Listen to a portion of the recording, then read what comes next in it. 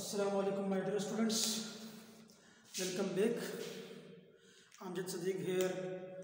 आज का जो टॉपिक है वो है इन्फ्लोरेसेंस एंड इट्स टाइप्स। इससे जो प्रीवियस लेक्चर था उसमें हमने एंजियोस्पर्म के लाइफ साइकिल के बारे में हमने पढ़ा था। अब एंजियोस्पर्म जो है ये फ्लावरिंग प्लांट्स होते हैं, ये फ्लावर प्रोड्यूस करते हैं।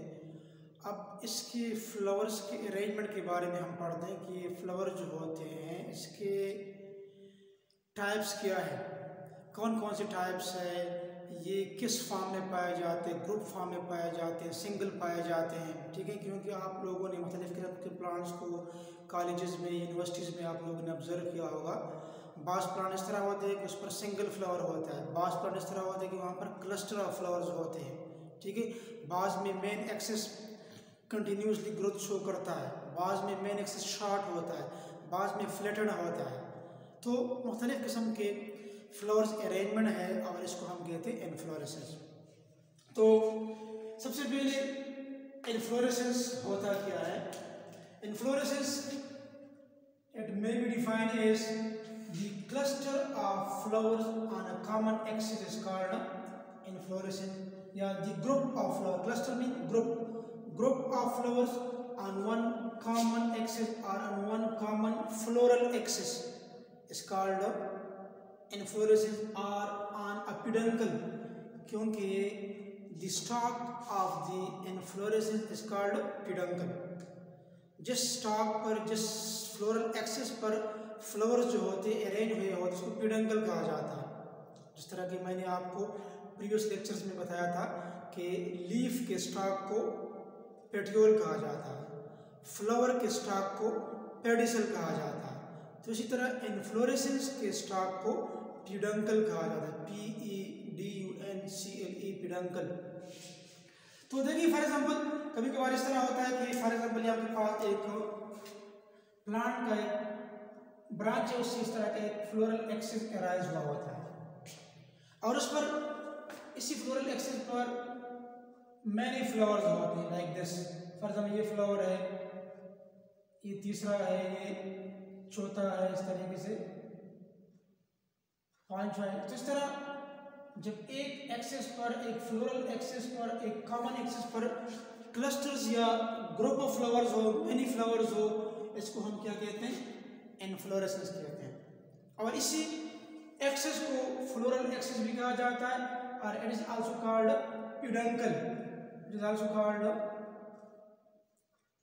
peduncle. The stalk of inflorescence is called peduncle, इसको कहा जाता है जिस पर ये फ्लावर जो है ये अरेंज है। तो कभी कभार इस तरह भी होता है, आप लोगों ने ऑब्जर्व किया होगा कि एक फ्लोरल एक्सिस पर सिंगल फ्लावर होता है। समटाइम आप लोगों ने ऑब्जर्व किया होगा कि सिंगल फ्लावर जो होता है ये एक एक्सिस पर पाया जाता है। इस तरह के रोज में, रोजा इंडिका, उसमें आप लोगों ने ऑब्जर्व किया होगा कि फॉर एग्जांपल ये आपके पास फ्लावर का एक्सिस है, उस पर इस तरह का एक ब्रांच पर एक सिंगल फ्लावर टिप पर होता है। ऐसे किस्म के फ्लावर को फिर हम कहते हैं solitary flower. It is called solitary flowers are those flowers which born only single or on which axis born single flower, जो क्वाइट कंस्पिकुअस होता है, बड़ा होता है। तो बेसिकली इस फ्लावर्स का, इस इन्फ्लोरेसेंस का फ़ायदा क्या होता है, इसका जो मेन फ़ायदा है कि चूँकि इसके खूबसूरत पेटल्स होते हैं, ब्राइट कलर के होते हैं, इसके नतीजे में ये मुख्तलिफ़ किस्म के इंसेक्ट्स को अपनी तरफ अट्रैक्ट करते हैं और ये पॉलिनेशन में, फर्टिलाइजेशन में हेल्प करते हैं। इस तरीके से ये अपने रेस को कंटिन्यू रखते हैं, अपने जनरेशन को मेंटेन रखते हैं। So this inflorescence basically ensures pollination. What is mean by pollination? The transfer of pollen grains from the anther of the स्टेमन to the stigma of the carpel is called pollination and then followed by the fertilisation. क्योंकि mail गिमीड्स में जो sperm होता है वो female गिमीड egg को fertilise कर जाता है या फर्टिलाइज कर देता है। इस रिजल्ट आपके पास फर्टिलाइजेशन हो जाता है। जब आपको, आपके पास एक फ्लावर है या कोई भी प्लांट है उसमें एक फ्लावर में मौजूद जो ओरी के अंदर ओव्यूल में जो अंडा होता है, जब स्पर्म उसी अंडे को फर्टिलाइज कर देता है तो वो ओव्यूल आपके पास सीड में कन्वर्ट हो जाता है और ओरी ऑटोमेटिकली फ्रूट में कन्वर्ट हो जाता है। इससे जो प्रीवियस लेक्चर है लाइफ साइकिल ऑफ एंजियोस्पर्म और फ्लावरिंग प्लांट में हम इसके बारे में डिटेल से हम पढ़ चुके हैं।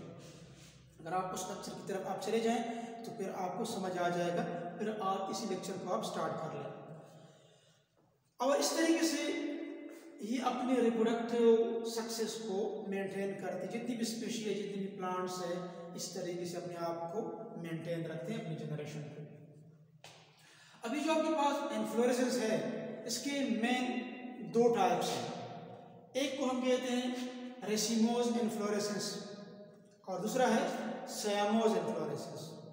रेसिमोज इन्फ्लोरेसेंस क्या होता है, इसमें इनडिफिनिट ग्रोथ होती है, इनडिफिनिट। और जो आपके पास साइमोज इन्फ्लोरेसेंस है इसमें डेफिनेट ग्रोथ होती है, मतलब ग्रोथ इसकी शॉर्ट होती है और इसकी क्या होती है, लॉन्ग होती है। अक्सर स्टूडेंट इसमें कंफ्यूज हो जाते हैं कि कौन से में रेसिमोज में लॉन्ग होती है या शॉर्ट होती है, या फिर साइमोज में शॉर्ट होती है या लॉन्ग होती है। तो मैं आपको सिंपल एक ट्रिक बता रहा हूँ। रेसिमोज का जो वर्ड है ये थोड़ा बड़ा है, स्पेलिंग में जो जितनी भी आपको ये अल्फाबेट नजर आ रही है थोड़ा सा ये बड़ा है रेसिमोज साइमोज से। तो साइमोज छोटा लफ्ज है और ये बड़ा है, तो जब बड़ा है तो इसमें ग्रोथ भी बड़ा होता है, जिसको हम कहते हैं इनडिफिनिट, कंटिन्यूसली ये ग्रोथ शो करता है। तो और साइमोज शॉर्ट लफ्ज है, इसमें डेफिनेट ग्रोथ मीन्स एक प्रॉपर एक हास या शॉर्ट ग्रोथ होती है इसमें। तो इस तरीके से आप इसको याद कर सकते हैं एक ट्रिक के तौर पर कि रेसिमोज वो इन्फ्लोरेसेंस होता है इसमें main axis indefinitely growth show करता है, लॉन्ग होता है। और जो आपके पास साइमोज है इसमें मेन एक्सिस जो होता है वो डेफिनेट ग्रोथ शो करती है, शॉर्ट ग्रोथ जो होती है शो करती है। तो इस तरीके से आपको याद हो जाएगा। अब आपके पास जो रेसिमोज इन्फ्लोरेसेंस है इसकी डेफिनेशन क्या है, how will define racemose inflorescence? So the type of inflorescence in which the main axis continuously grows, main axis continuously grows means indefinitely grows and produce flowers laterally until last flower is formed at its tip. मैं बताऊँ for example देखें, ये आपके पास एक flower है, so this is the main axis. Main axis grows continuously. The main axis grows continuously or indefinitely and produce flowers laterally. देखें, produce flower laterally. This is flower number first, flower number 2, flower number 3, flower number 4. अब ये सारे lateral flower है कि नहीं, side से main axis से lateral side पर ये देखिए पेडिसिलिएट फ्लावर जो आपको नजर आ रहे हैं ये प्रोड्यूस होते हैं। इसके बाद फिर डिफिनेशन में क्या कहते हैं, until last flower is form at its tip. आखिर में जो होता है टिप पर जो होता है फ्लावर पैदा हो जाता है और इसको आप नाम दे सकते हैं फ्लावर नंबर 5, ठीक है, या वैसे भी आप एक फ्लावर यहाँ पर पैदा हो जाता है। So such type of inflorescence is called racemose inflorescence। ये ब्रासिका वगैरह प्लांट आप लोगों ने देखा होगा, उसमें क्या होता है मेन एक्सिस बड़ा होता है और साइड से फ्लावर जो होते हैं एराइज हुए होते हैं। अब ये तो आपके पास मेन एक्सिस को कहते हैं peduncle, it's called peduncle। The stalk of inflorescence is called peduncle। अब ये स्टॉक जो फ्लावर का जो स्टॉक है this called pedicel, so the stalk of inflorescence is called, the floral axis is called peduncle while the stalk of a flower is called pedicel। इस तरह the stalk of the leaf is called petiole। अब देखिए इसी flowers में अगर आप देखें तो इसमें जो आपको ये बेस पर जो फ्लावर आपको नजर आ रहे हैं ये लार्ज है, ठीक है। और जो टॉप पर ये फ्लावर है या ये फ्लावर जो है ये आपको ये यंगर फ्लावर है, क्योंकि ये पहले बने हैं। लेटरल फ्लावर क्या है, ये पहले बने हैं। This is the oldest, this is the oldest flower,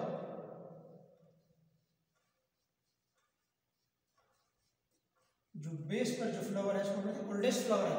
और जो टॉप पर है ये फ्लावर जो है लेटरल, ये आपके पास यंगेस्ट है, क्योंकि ये सबसे आखिर में बना है।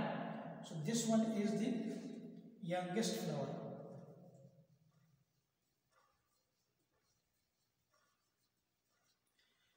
सो रेसिमोज इन्फ्लोरेसेंस वो इन्फ्लोरेसेंस होता है जिसमें बेस पर पहले फ्लावर बनते हैं, उसको हम कहते हैं ओल्डेस्ट फ्लावर, और टॉप पर सबसे आखिर में बनता है तो डेफिनेटली वो यंगेस्ट फ्लावर है। या ये भी लेटर क्या है, ये यंगेस्ट फ्लावर है, ठीक है। तो ऐसे किस्म के इन्फ्लोरेसेंस को कहा जाता है acropetal, it is called acropetal inflorescence. Acropetal inflorescence, तो एक्रोपेटल इन्फ्लोरेसेंस क्या होता है, जिसमें बेस पर ओल्डेस्ट, टॉप पर यंगेस्ट फ्लावर होते हैं। और ये जो फिनोमेना है ये रेसिमोज इन्फ्लोरेसेंस में पाया जाता है। अच्छा, फिर हम इसके पे रेसिमोज इन्फ्लोरेसेंस के अपने लिए अपने टाइप्स है। रेसिम है, इसमें केटकिन है, इसमें पेनिकल है, ठीक है। और इसमें जो होता है किपेचुलम होता है, कोरियम है, इसमें अम्बल है, अम्बल ऑफ अम्बल कंपाउंड। इसके डिफरेंट टाइप्स के बारे में हम इंशाल्लाह पार्ट 2 में, इसके नेक्स्ट लेक्चर में हम डिटेल से हम पढ़ेंगे। लेकिन अभी हम इन्फ्लोरेसेंस का जो दूसरा मेन टाइप है साइमोज इन्फ्लोरेसेंस, उसकी तरफ हम आते हैं, जिसमें डेफिनेट ग्रोथ होती है। उसको हम डिफाइन कैसे करते हैं, the type of inflorescence in which the main axis soon ends in a flower. Main axis ends, for example देखिए आपके पास है main axis ends in a flower, so this is flower number first, and produce flower laterally। अब laterally जो है ये flower produce करते हैं। देखिए यहाँ से flower number first, this flower number 2, this flower number 3, this flower number 4 and this flower number 5। अब इसका उल्टा है ये। अब इसमें अगर आप देखें जो टॉप पर आपको फ्लावर नजर आ रहे हैं, तो पहले बना है, तो ये यंगेस्ट है या ओल्डेस्ट है, पहले बना है, तो डेफिनेटली ये क्या हो गया आपके पास, ओल्डेस्ट फ्लावर हो गया। This is the oldest flower. और जो आखिर में आपके पास बना है, this is the youngest flower आपके पास हो गया। तो ऐसे किस्म के सक्सेशन को, ऐसे किस्म के अरेंजमेंट को क्या कहते हैं, this is called basipetal succession, called basipetal या इन्फ्लोरेसेंस। तो बेसिपेटल टाइप ऑफ इन्फ्लोरेसेंस जो होता है, ये फिर दूसरा टाइप जो है इन्फ्लोरेसेंस का साइमोज इन्फ्लोरेसेंस में पाया जाता है। दोनों आपस में रिवर्स है कि नहीं है। यहाँ पर main axis continuously growth show कर रहा है, यहाँ पर main axis soon ends in a flower. यहाँ पर जो आपके पास ओल्डेस्ट फ्लावर है वो बेस पर पैदा हो रहे हैं, इसमें जो ओल्डेस्ट फ्लावर है वो टॉप पर पैदा हो रहे हैं। इसमें जो आपके पास यंगेस्ट फ्लावर है वो आपके पास टॉप पर पैदा हो रहे हैं, और इसमें जो यंगेस्ट फ्लावर है आपके पास बेस पर पैदा हो रहे हैं। अक्सर स्टूडेंट इसमें कंफ्यूज हो जाते हैं कि रेसिमोज में आपके पास एक्रोपेटल है या बेसिपेटल है, या साइमोज में आपके पास एक्रोपेटल है या बेसिपेटल है। तो ट्रिक के तौर पर आप एग्जाम में रखें कि पहले नंबर पर तो रेसिमोज है, तो रेसिमोज में कौन सा है, एक्रोपेटल। एक्रोपेटल का फर्स्ट लेटर क्या आ रहा है, ए आ रहा है, तो ए पहले आता है, तो ऑटोमेटिकली पहला वाला जो टाइप है रेसिमोज उसमें एक्रोपेटल हो गया। और साइमोज दूसरे नंबर पर आ रहा है, दूसरे नंबर पर अल्फाबेटिकल ऑर्डर में क्या आता है, बी आता है, इसमें क्या होता है, बेसिपेटल जो होता है ये किस में पाया जाता है, आपके पास साइमोज इन्फ्लोरेसेंस में पाया जाता है। इंशाल्लाह इसकी भी अपने अपने टाइप्स है, यूनिपेरस, साइम, डाइपेरस, इसको हम पार्ट 2 में नेक्स्ट लेक्चर में इंशाल्लाह हम डिटेल से हम इसके टाइप्स के बारे में हम पढ़ेंगे। उम्मीद है आपको समझ आया होगा। आज जहाँ पर आपको मुश्किल पेश आ रही है आप जो है कमेंट बॉक्स में पूछ सकते हैं, लेकिन इससे पहले कि आप अपने आप को इस सारे वीडियो से, अपकमिंग वीडियो से अपने आप को अपडेट कर लें, आप सबसे पहले मेरे चैनल को लाइक कर लें, कमेंट्स शेयर करें और मेरे चैनल को आप सब्सक्राइब करें। अल्लाह हाफिज़।